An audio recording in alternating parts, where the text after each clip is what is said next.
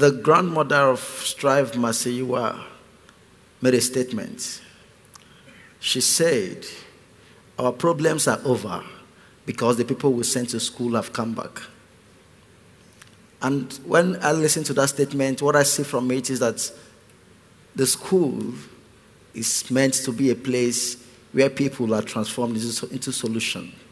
Meaning that when we send people to school, they are meant to go there and come back as solutions to the issues we have.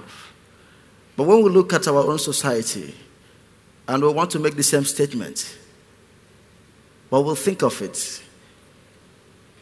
When they go to school, do they really come back as solutions? Or do they come back as more problems to us?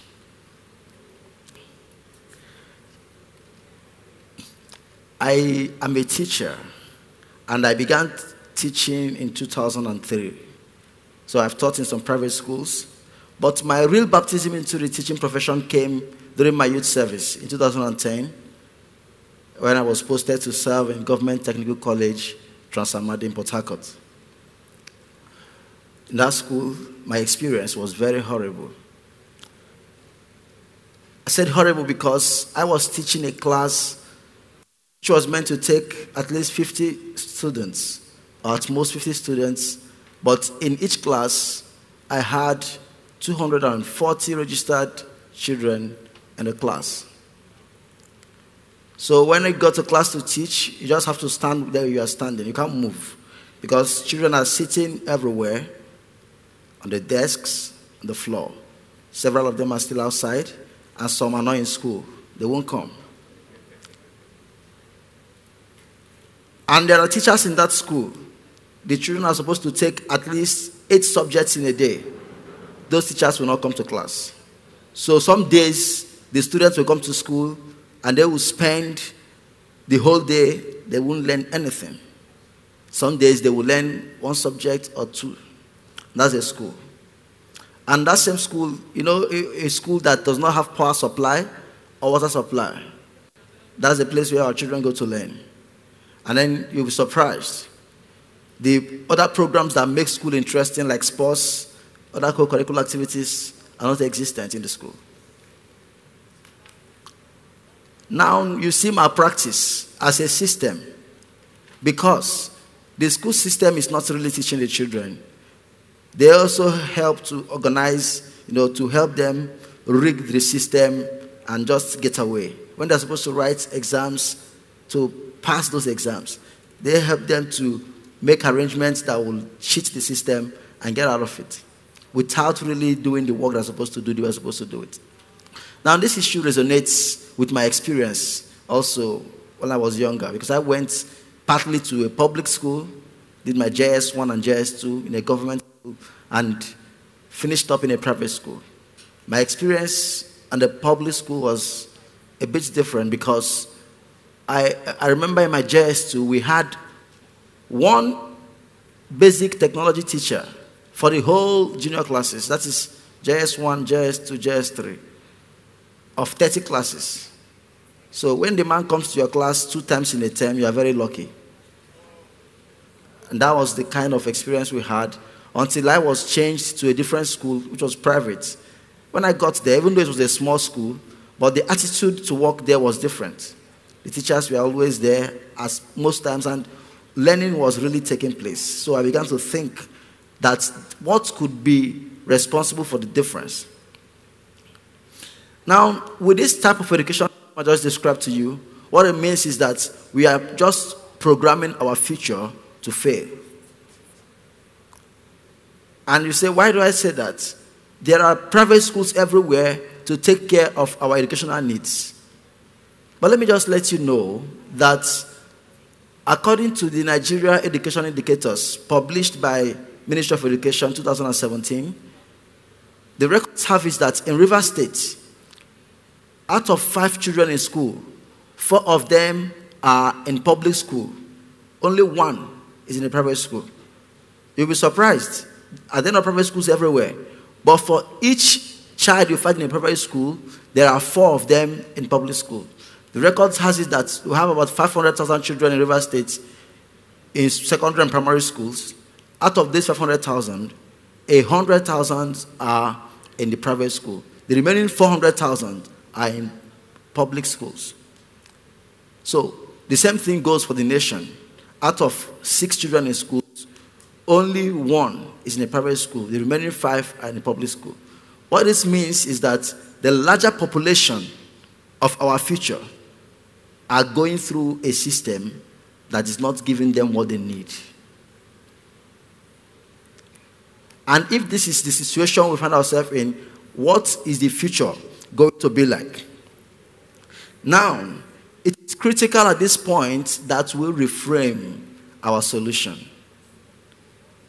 so that we are going to design, a solution that is native, to find a way to be able to solve the problem we find ourselves in. I remember exactly on April 16, 2018, Strive Masiyiwa wrote on his Facebook page, said that you and your colleagues should identify a problem in your community and try to provide solution to it. And he now says something. He says, and when you are providing your solution, please don't say government should. Because if you mention that, that means that problem may remain there forever. It may never go away. So what it means is that you should design a local solution that you could use to solve that problem. I took it personal, and I began to think of what I will do. And the things that come to my mind readily is education, because I'm a teacher. I thought of what could I do for education. And I found out that we think that private schools can take care of the issues we have. But from what we see, they don't have the capacity yet, because we have a large number of children to be taken care of. And then we came up with a design which we call Education in My City. Because from our study, we discovered that, or from participation also, that the major issues with quality assurance in public schools is stakeholder participation. I'll just paint a picture. If I have a child in a private school and I've paid the school fees, I'm always on the school to ensure that they give me value for my money. For instance, I've been a head teacher of a private school in Port Harcourt, Champions of Faith Academy, for the past 4 years. I receive calls even on Sundays from parents. They call you on Saturdays, they call you in the night, they call every time. They are on you. They want to be sure that what they are paying for, they are getting it. But in the public sector, it's not like that.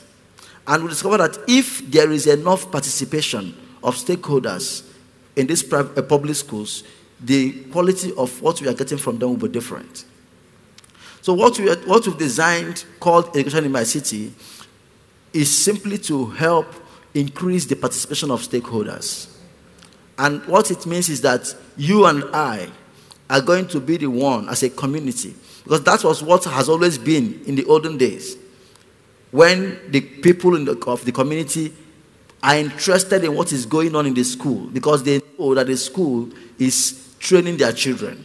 So irrespective of whether I have a child in that particular school or not, I will participate in making sure that that school is doing well. So Education in My City is a platform that connects volunteers to schools to help improve the quality of education they offer. And we do this by getting the volunteers to commit to visit the schools once in a while, maybe once in a month, to observe what is happening and ask questions and see around. And then once every month also, we come together to have a meeting called Stakeholders Forum. So people in the community will participate in, observing what goes on in the school. Then when it's time to discuss it in the Stakeholders Forum, we come together, sit down, talk about these issues observed, talk about what solution can we offer to these things, and talk about if there are some issues that we can address, we'll find a way to crowdsource and address them. If there are things that need us to put a pressure on the government, we'll do that collectively.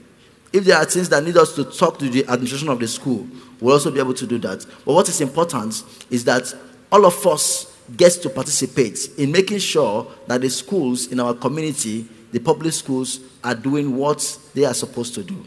In that way, we are showing commitments, and that way, we are participating in making these schools better. So by visiting these schools and by taking part in the Stakeholders Forum, we are making the schools a better place. Another way we can also participate is that we can also act as guest instructors.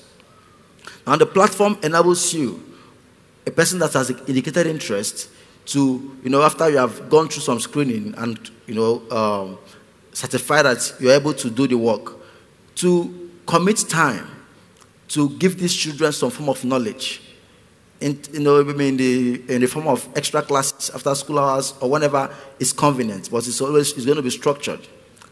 And then another way also is that the design has a plan to set up what we call STEM centers. STEM is science, technology, engineering, and mathematics.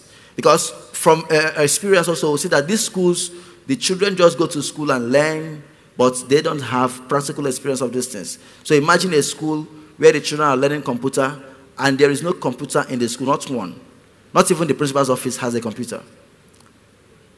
So, but instead of setting up computer labs in each school, which may be costly and may not be very easy to achieve, from this design, we set up a community STEM center, which can serve up to 3, 4, 5 schools around, so that children from each of these schools can go to the center to be instructed. So we have volunteers also who are going to act as demonstrators, who will be at these STEM centers, helping the children to, have a practical experience of the things they are learning in school. Now, with this design by Education in My City, we believe that we are going to be able to, make a contribution that is going to be meaningful and will help to improve the quality of public education in our community. Thank you very much.